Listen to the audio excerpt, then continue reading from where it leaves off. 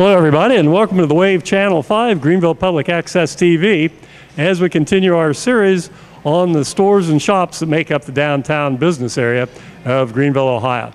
Alex Warner along with Nick Schmidt, our videographer, and today we've taken the camera up to Montage here on South Broadway, and we're going to talk to Aaron Cox and then hopefully later on his wife Michele as we talk about a business that's been in existence since around 2000, if I'm not mistaken, and maybe a little before that.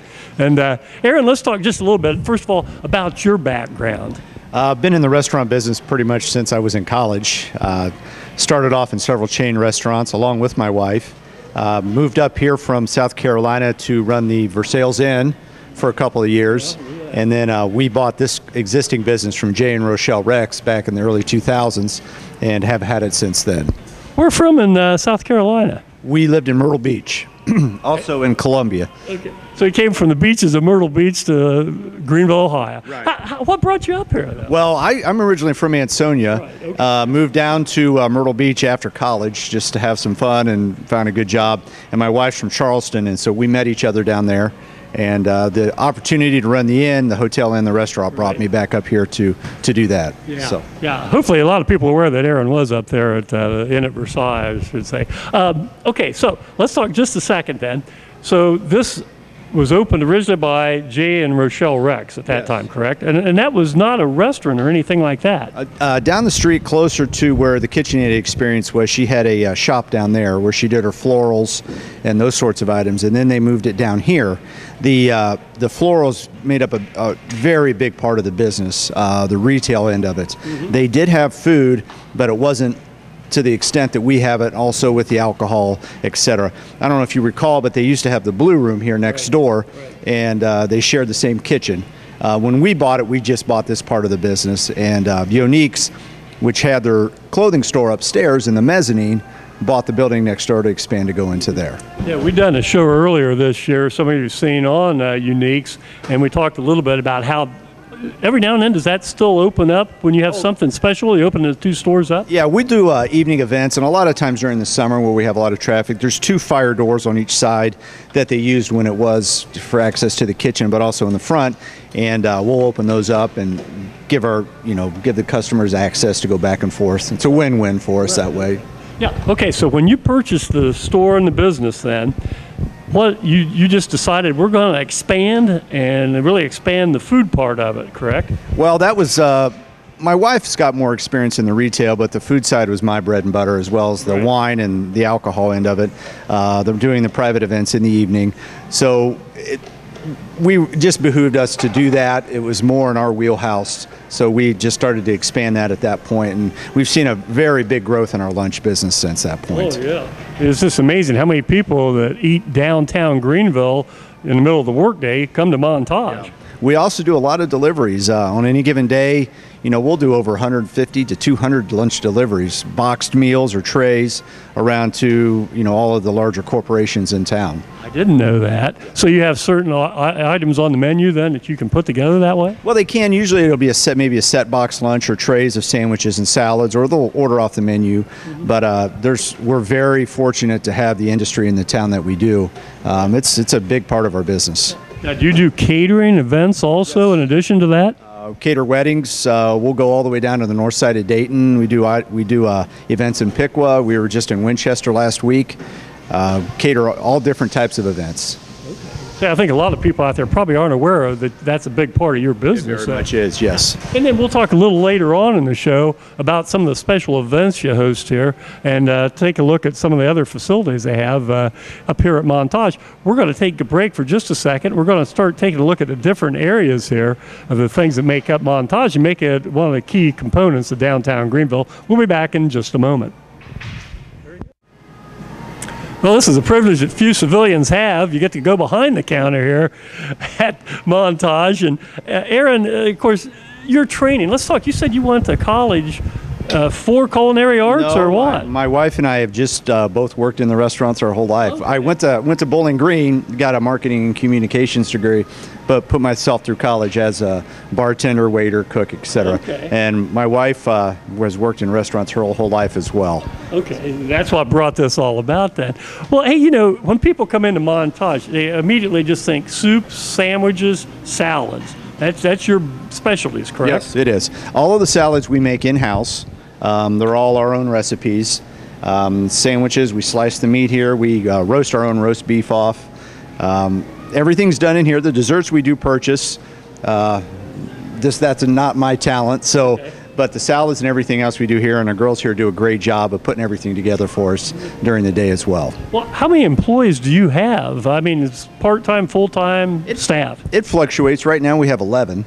Okay. So, everybody has to have time off, etc. Exactly. So we try to accommodate things as much as we can. We do have a lot of seasonal help during the summer. Unfortunately, that's when more people are available. That's when we're busiest.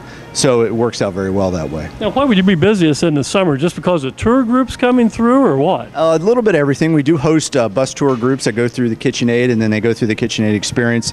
But it's just when the weather's nicer, people are out more. They're walking up and down the streets. I can tell you, the first warm day in April or May, it's just like the floodgates open, and we're busy from then on until October. Well, how did you decide, when you were first looking at this and knew this was becoming available, how did you decide you wanted to stay in the downtown area? Well, we know that we wanted to do something primarily lunch because we were going to, the family thing. We didn't want to be open at night every night. Right. So we wanted something with accommodating hours. And the downtown area with Greenville at that time was really on the rise. The Main Street Greenville / downtown Greenville organization had really started to take hold, and it was really starting to grow at that point. And downtown was really starting to get revitalized. Right. And so you decided to keep it here.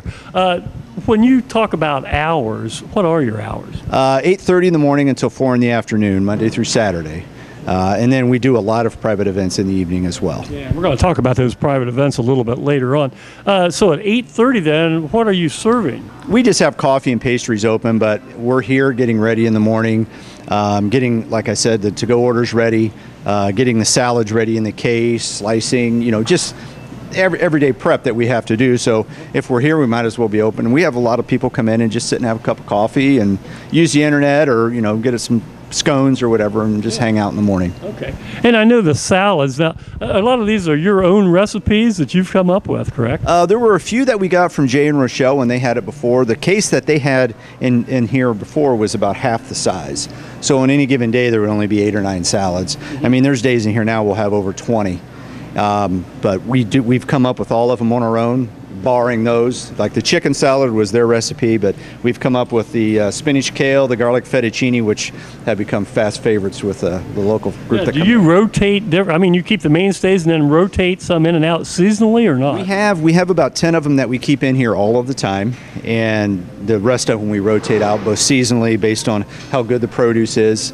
Obviously the cost of items that we have to put in the salad. But we have 10 core salads, and the rest of them we rotate through. And if you know that you're coming in on a certain day and you make sure a salad's there, I'll make that salad that day, just so we want everybody to be satisfied. Can a person come in and say, hey, Aaron, I'd like your cucumber salad. Can I get like 2 quarts of it? Can they do that? Absolutely. We got the different sizes here, and you can buy as much or as little as you like. Okay. We just got done with graduation weekend, and we sent out over 180 pounds of salad this past Saturday. Big bowls of it, big tubs of it for all the graduation parties. That's a lot of salad. It was a lot of salad. Okay, the sandwiches then. I mean, we look up here at the display. You've got the wraps and the burritos, quesadillas. The soups, I see today you've got special on, what was it? Chicken corn chowder and potato cheese. All of the soups we make in-house as well. Are there certain days or certain soups then for specials? The potato cheese soup we have every day, Okay. but the other soups we just rotate through. And there's really no rhyme or reason. It's just whatever. Again, people come in and they request a soup for a certain day, so we'll make it and run that for 2 days, and then we'll run something else. So, we're trying to be as accommodating as possible. The sandwiches up here, all of the sandwiches are either named after a family member or a friend, or some of them are even Michele and I and our daughter's pets that we've had. So That's everything's very personalized as far as the sandwiches and whatever goes. Do you with some of these different sandwiches and everything, what would you say are your top 3 or 4 favorite sandwiches? The twisted ham, which is on a pretzel roll, and then we also have a rosemary ciabatta with turkey and pesto mayonnaise. Okay. And then the chicken salad croissant, obviously, is probably one of our most popular ones. Yeah. When did you start getting into wraps and quesadillas and the burritos? Quesadillas and the burritos. Just a few years ago, we came up with a bean and rice salad, and then eating the same thing in here kind of gets boring every day. So you're always trying to experiment and throw stuff together. And we already had the wraps, so we threw some of the bean and rice mix in with some chicken and some turkey and put some salsa on it and made a pretty good burrito. So that's the base of our burrito now. So it works out pretty well. Of course, I know you have regular customers, regular clientele. Or do you find that a lot of people, as they come in with some of these tour groups, are just surprised to find something like this in downtown Greenville? They always say it surprises them, like something that would be in the short north in Columbus or even in Soho in New York. But we're always flattered when they tell us that. It's a compliment for sure. Yeah, I mean, because this really is unique to a town this size to have something of this quality. Well, we're very thankful to the customer base. We're very thankful for the staff that we have, and we're just thankful overall for the business that we have. Well, we're going to come back in just a second. So we've taken a little bit of a look here at the restaurant aspect of it. Now we're going to take a look at, boy, what a vast variety of wines you have for sale. And we'll be back in just a minute here as you watch the Main Street Greenville series here on the Wave Channel 5. Talking to Aaron here just a little bit ago off camera, and Aaron, let's talk just to kind of tell everybody kind of how you met your wife. I think that's kind of an interesting story. Well, after college, I moved down to Myrtle Beach and decided to surf down there a little bit, and I was just bartending and happy-go-lucky guy, about 22, 23, and got a job at a restaurant, and she was working there, and of course, the next thing you know, there we were. So it was destiny, I guess, that I moved down there. She originally moved up to Myrtle Beach from Charleston, so it was just the odds of us meeting each other but that's the way it was supposed to be. And I found out that he and Michele both were co-manager or assistant managers at a place called T-Bones down there, and amazingly enough, my wife and I have eaten there. Yeah. Great food. I mean, it's a chain in the region down there. Regional chain, yeah, down in the Carolinas, and they've got a couple in Georgia as well. Yeah. Okay, so now we've moved over here, and let's talk about how you got into wines and the different beverages. Well, my wife and I both really enjoy wine, all different kinds. And when we bought the business, Jay and Rochelle did have a liquor license, but it was mostly sold over at it carried over to the Blue Room. So we bought some rackage, of course, and we got into it a little bit more and more. We're fortunate to have some very educated reps that call on us. They help me out as well. Mm-hmm. But we've got some imports, we've got our California wines, and then we just decided to extend it all the way down the wall then as well. So it's a lot of fun. The customers enjoy it. We actually sell more wine just by the case in a bulk fashion than we do just by the bottle, though.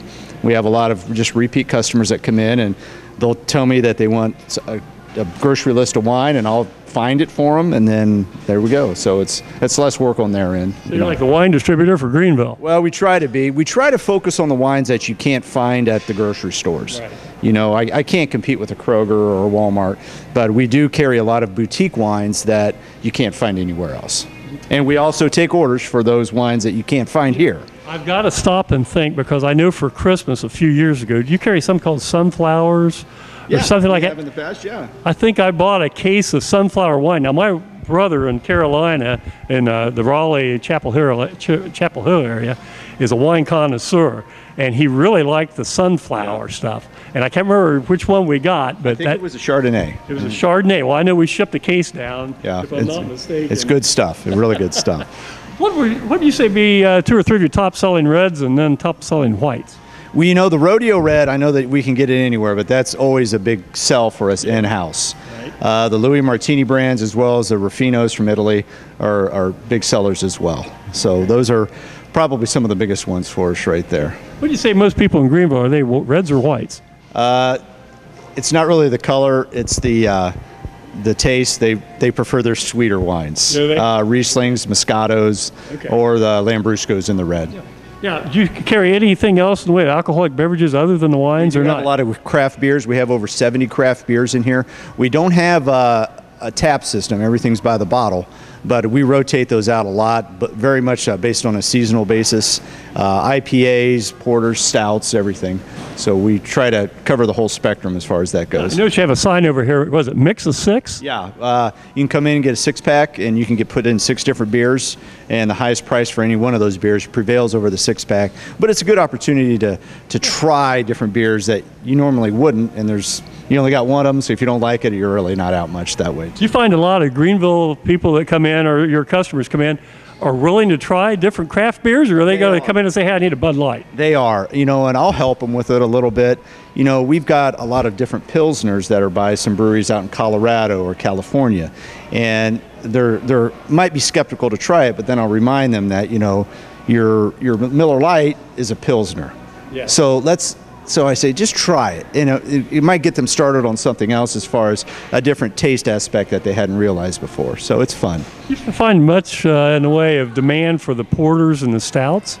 The stouts, yes, and the porters, especially during the colder winter months. Okay. They, it's just like you always eat more family food, more friendly, food like that. But during the winter, people were looking to get the darker red wines, as well as the porters and the stouts. Right, yeah. Just a seasonal taste. Absolutely, okay. Absolutely, yeah. Okay.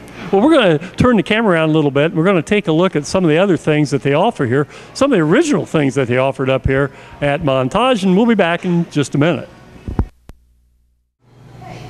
Well, we've got the better looking half of the Cox duo here as Michelle's arrived on the scene. And Michele has promised you're not going to use too much of that southern accent on us, are you? Try not to. I'll try. Yeah. Anyhow, Michele is a native of Charleston, as we talked about earlier, and then met Aaron up at Myrtle Beach, if I'm not mistaken.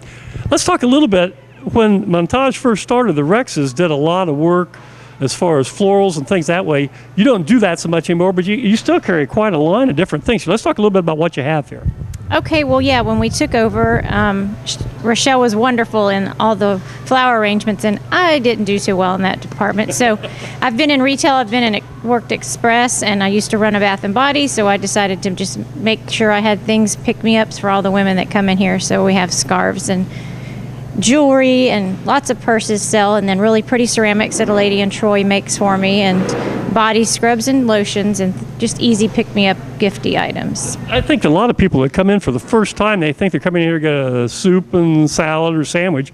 They're kind of surprised to see that you have all this other stuff. Yes, they are, and they brings them back year and year, and they bring their friends and come from all over, and everybody comes in and says, please bring one to our town. We have nothing like this where we're from. Yeah, we talked a little bit earlier with Aaron that, it is very unique to have an establishment like this in a town the size of Greenville. Is that something that you've always kind of thought about doing, or that's just kind of developed as you were up here for several years and then this became available?